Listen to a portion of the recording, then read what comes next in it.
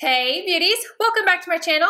Today I'm going to be doing part 2 of my Bring It Back video. So recently I talked about all the things throughout different makeup companies that I wanted to be brought back. They were either limited edition to begin with, or they were products that got discontinued.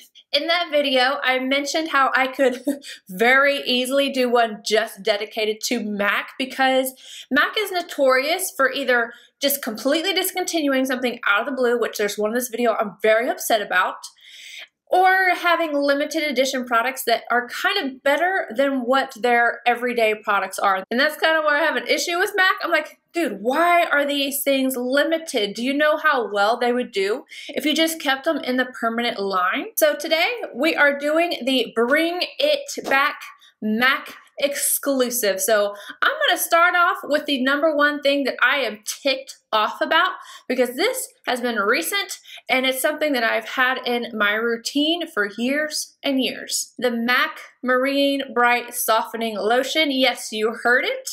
If you didn't know that this was being discontinued before, well, now you do. Somebody gave me a heads up in, I think it was my skincare video, and I was like, what? Are you serious? So the first time, like this one is the screw top, I had several of them, and then they switched it over to the spray bottle. Now, I was thinking, okay, well, they're just going to discontinue this again. They're going to probably bring back this style bottle. But according to MAC, I messaged them and they said that this is being completely discontinued. They're redoing the line. I'm like, why? That was the one thing from like the entire skincare line in MAC that I can't live without. So I'm really, really sad about this. They still have them at Nordstrom if you're wondering. So definitely grab them up if it's something that you use. So MAC, just go ahead and just bring that back, please. Next up, we have the Care Blend Powder. Why? Why was this discontinued? I do not understand. If you are a combo skin type, or especially if you are dry, this was the best thing because it's so velvety. It does not dry out your skin. It looks beautiful. I loved this powder. This is like one of my favorite touch-up powders. I love taking a sponge and going right around my nose with Care Blend because especially midday, it doesn't dry you out. It doesn't look cakey where you try to touch up, and they've done away with it. Why? Why? Speaking of powders, I'm sure all of you guys are right on board with this one. This is the MAC and Patrick Star Powder, so it's Patrick's powder. I love this stuff. Now, I do want to make you guys aware. They already have a translucent set powder. I have the translucent one, but it comes in other shades. And from what I gathered, the ingredients look to be the same, so it should be the same powder. However, this color right here, it's like the perfect peachy kind of tone. I haven't seen any of the other colors in person. I just have the translucent one, but this one is so good. You've got so many people that will just continue to buy this. So I personally think you need to have this in your permanent line permanently. Let's talk about some lipsticks I'm upset about. Now, I only picked 3, and these are the top 3 that I would like to be brought back, but definitely let me know down below which ones are you missing. The first one is Glam, and they brought this back in one of their I don't remember what they call those collections, but they brought it back for a short time, and again, it's gone. This color is so pretty. It is the perfect in-between. It's not too red, it's not too pink. It is so good, and it's a matte formula. I've had this for so long, and it still smells good. It's one of the things I love about MAC lipsticks. Like, they have a great formula, but they also take a while to go bad.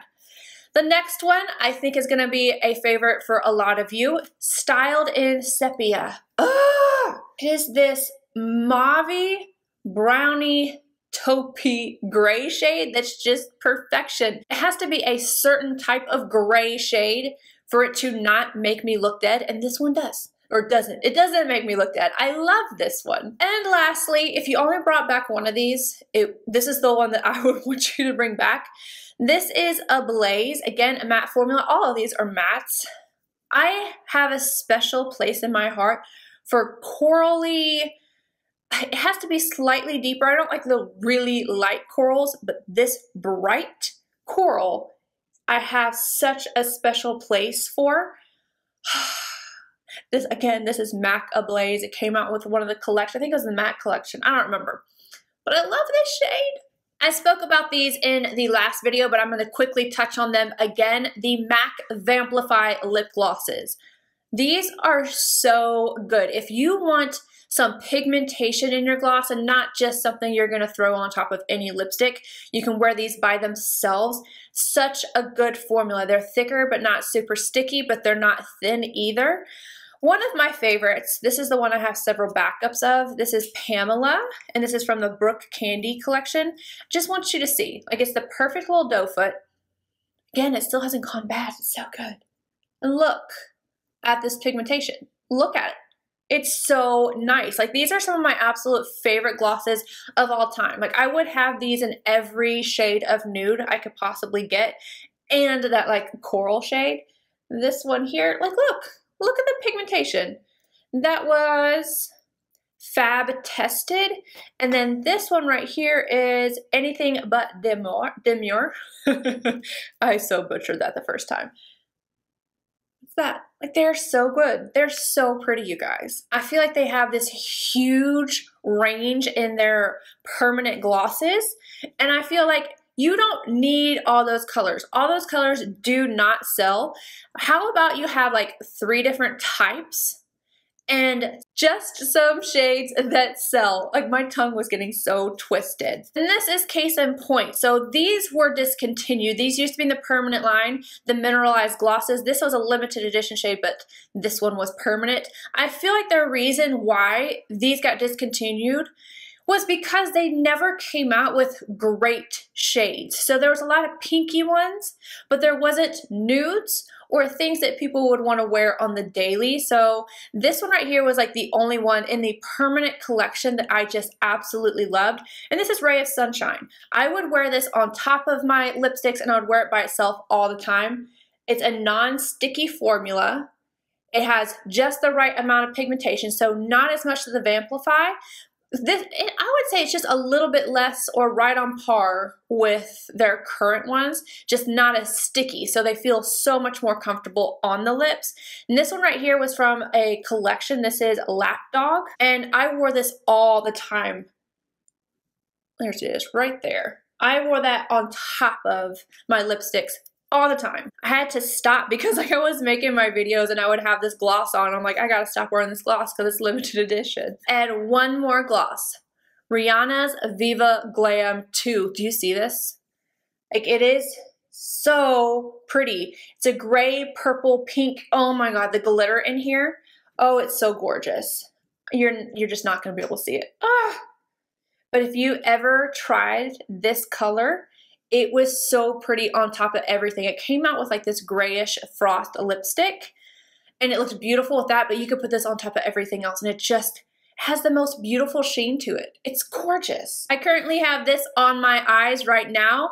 This is one of my top palettes overall in my entire collection, one of the ones that I love the most. And this is the Say Chic palette. Again, it's all matte. And the formula in here is so nice. I love this palette so much. It's what I have on my eyes. I paired it with a pigment and a little bit of glitter. I just love this because you can get such great daytime, nighttime, whatever kind of looks you want. I don't feel like anything in here is repetitive. So like you're not getting a bunch of the same colors or anything like that. I just think this is one of the best palettes they had ever done. And in general, I want them to bring back the matte squared formula. So like Max Blanc type was a matte squared, and then a lot of your favorite matte shadows were matte squared and they're gone. I'm like, I think that Blanc type is still in the pan, but all of the rest of them, they're gone and they need to come back. A couple more eye products. This is the pigment that I have on my lids right now. This is MAC's Lily White. Oh, this is like MAC's Nylon, but with a more yellow undertone to it.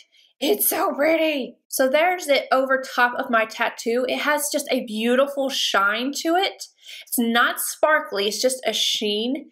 And it's so pretty. And then I've got 2 others from a Christmas collection. This one is Lithe, I don't know, Lithe. It's something. This is gorgeous. If you like the tan pigment, how it has like those tiny little sparkles in it, but not overwhelming. This is so gorgeous. You're just not gonna be able to see its stunningness on camera, but in person, it's amazing. You can just wear this all over, and it gives you a subtle sheen, so it's not gonna make your eye look crinkly or anything like that, and it's just a beautiful nude. And then also, English Gilt. English Gilt is this one right here. It's this beautiful champagne. If you pair these two together, you're done. It's amazing. And this, oh, they made me so mad with this. So they got rid of the pressed pigments. They were in huge pans. I kind of understood that. We didn't use them very much. They came out with the dazzle shadows and then they made those permanent. So that was amazing. However, they messed with me because they brought out these singles at holiday. This one's a Regal Affair, so it's a smaller pressed pigment. And I have this is the glitteriness you see all over the lid, not in the inner corner, but just like all over. So it's a pressed pigment. And I just add these in. Just add a few of these in. You have a ton of shadows. You'll need to adjust some of your colors. Add these in, keep the dazzle, we'll be happy. So this is Regal Affair, and it's a topper. So it's not supposed to be like this, you know, overly glittery thing, but you put this on top of anything, and it just looks stunning. It just gives you such a beautiful sheen. So I would love to see just a few of these brought back. Now I'm actually kind of pissed about this one too. This is MAC's Fluid Line in Rich Ground. If you are familiar with my channels like way back, I use this to death. This is a coppery red brown undertone in gel form. So I have found like a dupe for it, the Linda Hallberg Cosmetics Whipple Flash, but it's not in gel form. I love this. Let me see if I can get a swatch. It's right here, but it just has like a sheen to it. I don't know if you guys can see, but you've seen it on my eyes a million times. It's one of the prettiest fluid lines or gel liners that they ever had, especially if you didn't want to wear black, but you wanted like something just a little bit of zhuzh. This was so good. It was so good. MAC natural hair brushes. You guys, you don't even know how badly I miss these. And it's like, I know I have them in my collection, but I feel bad about using them on camera. I just don't think they did a good job with the synthetic line. I wish they had just added those in. I understand the whole concept behind it. I understand cruelty-free and this and that.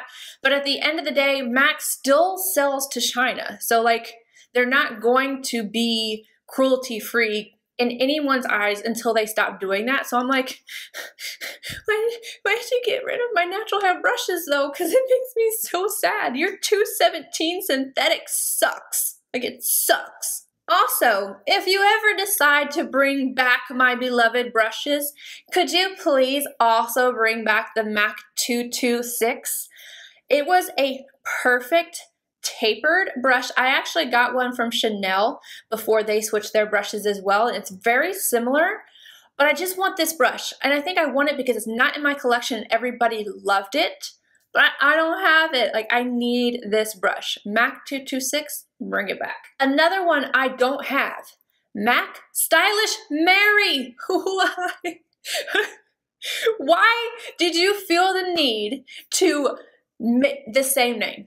It's the same name, it's the same finish. It's an extra dimension eyeshadow that came out this past holiday, and they named it Stylishly Mary. Why did you do this? I missed out on this beautiful eyeshadow. Everybody loves it. Kelsey went on a hunt for this shadow, and she looked for me as well, but she was only able to get one.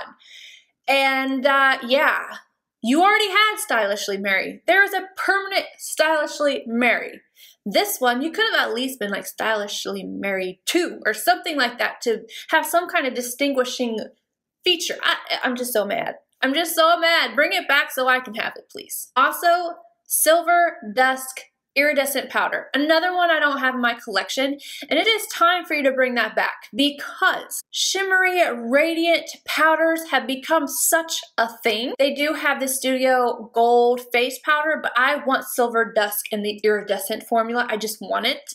I need it in my life. I want to dust it all over my skin because me and radiant powders, we get along. So I'm gonna need to see that. And that, you guys, is it. Did that feel like a rant video? I feel like I just went in like just mad about not having these products or not having the ability to get them again if I run out.